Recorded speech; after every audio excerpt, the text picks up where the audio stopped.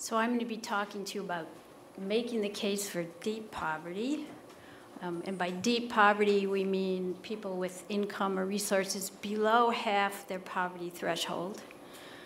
And this is a statistic that is traditionally reported in our official poverty report. And so, in truth, we included it in the SPM report just because we wanted to mirror the statistics in the official report.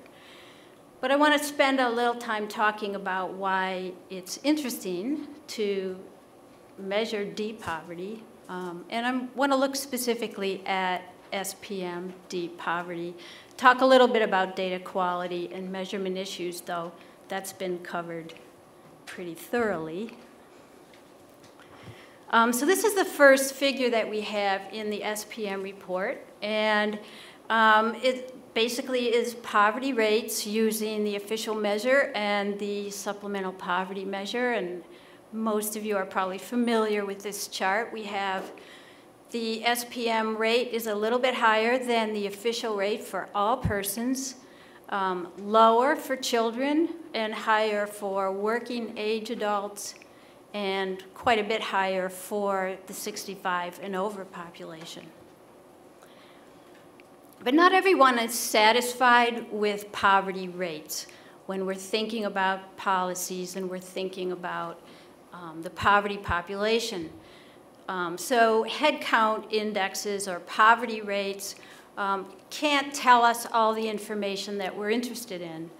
So to give an example, here are two countries, country A and country B, and there are 4 individuals in each of the countries.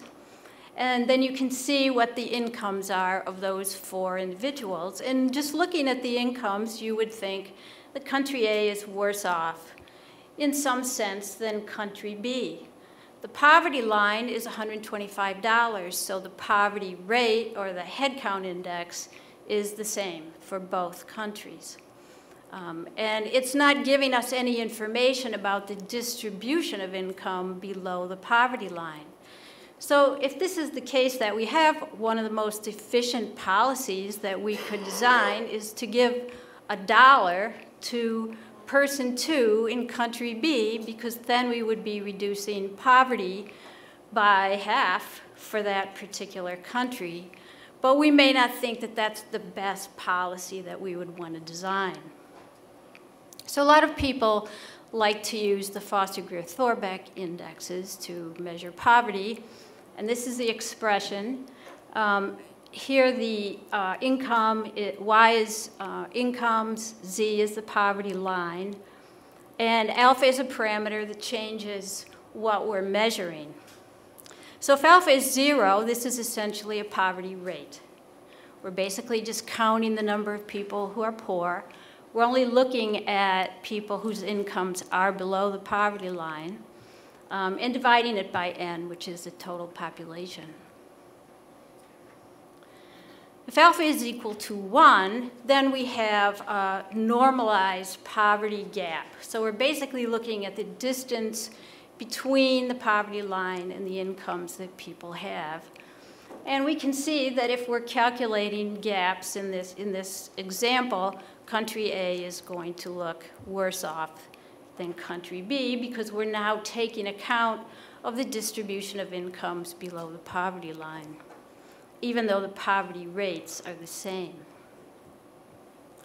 If alpha is equal to 2, we're basically calculating a severity measure. So it's basically allowing us to be more concerned about the poorer person in the distribution. So in this case, we're just looking at country A. We're going to transfer $20 from person 1 to person 2. We're going to have the same poverty rate. We're going to have the same average poverty gap. But because it's now a squared poverty gap, we're going to be putting more weight on the lower income person. So the normalized gap is going to tell us that country A in period 2 is now worse off, because we are concerned about people who are at the very bottom of the income distribution. So I've calculated these indexes for the poverty measures, the official and the SPM. And what we see is that for the head count index or poverty rates, this is what we've seen before. With the normalized poverty gaps, we can see that the SPM is below the normalized gap of the official measure. So we are basically taking account of the fact that when we include those non-cash benefits, even though they're not necessarily making people less poor or bringing them over the poverty line, they are being brought up from the bottom of the distribution. And we see the same result with the squared poverty gaps. These are the FGT indexes for children. And again, we see that poverty rates are lower with the SPM, even more than normalized and squared poverty gaps. For the aged population, we see exactly the opposite story. We know that the SPM rate for the elderly is higher. We also see that their gaps are higher with the SPM and the squared gaps are higher. This is basically because the main benefit that the aged people are getting is Social Security. It's a cash benefit. It's in both measures. And so what we're doing different with the SPM for this group is subtracting medical out-of-pocket expenses.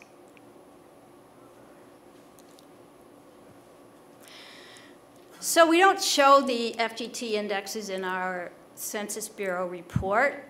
It's a little bit more complicated than we thought we would put in a Census Bureau report. So what we show are the income to poverty threshold ratios.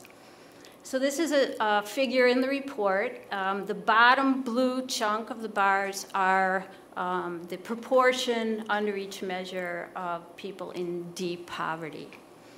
And so we can see in this chart, again, that the poverty rate for the SPM is a bit higher, but the proportion of people in deep poverty is lower. So we're capturing the fact that those non-cash benefits are bringing people up from the bottom of the distribution.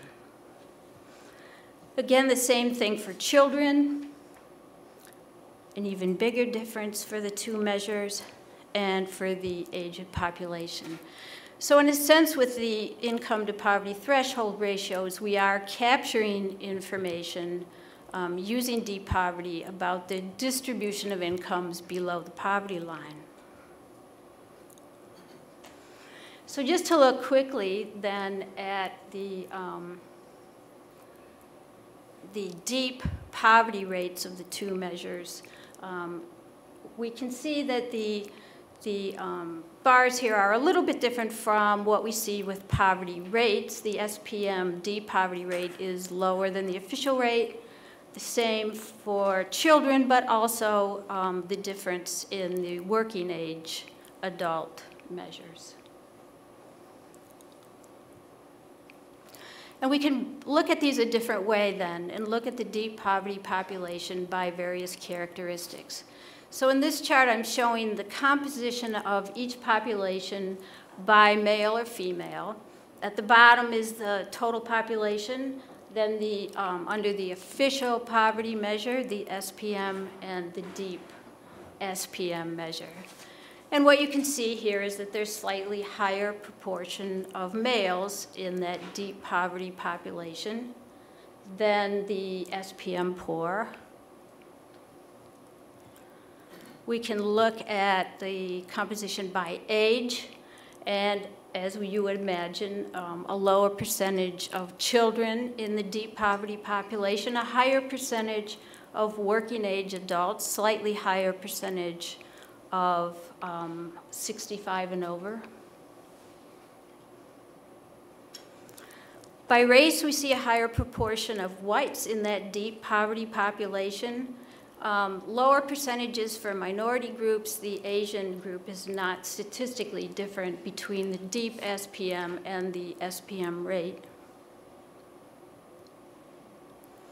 By family type, we see, not surprisingly, fewer married couple families, more male head, no spouse present families, And the female head, no spouse present families are not different between the deep SPM and the SPM populations. By region, we see a lower percentage in the Northeast and a higher percentage in the South. And by work experience, we see a really high percentage of individuals who are not working in the deep poverty population.